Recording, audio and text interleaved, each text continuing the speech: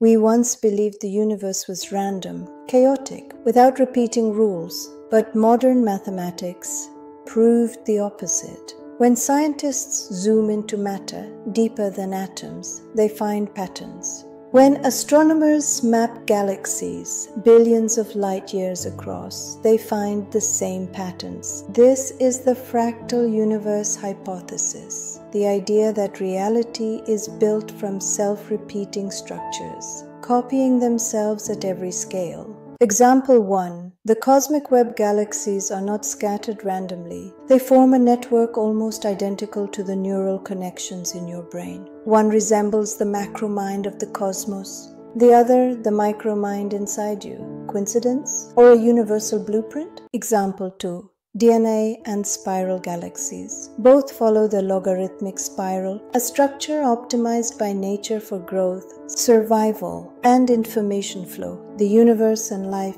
solved the same problem in the same way. Example 3. Mandelbrot and mathematics. In the 20th century, Benoit Mandelbrot discovered that complexity emerges from simple rules, repeated endlessly.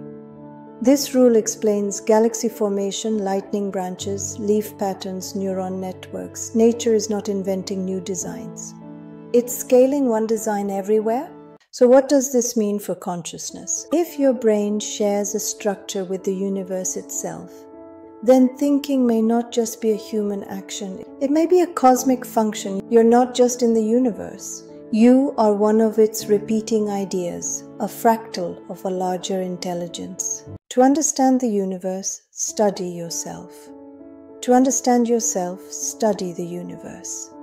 Because the difference between macro and micro might only be a matter of zoom. Echoes of the soul where science meets consciousness.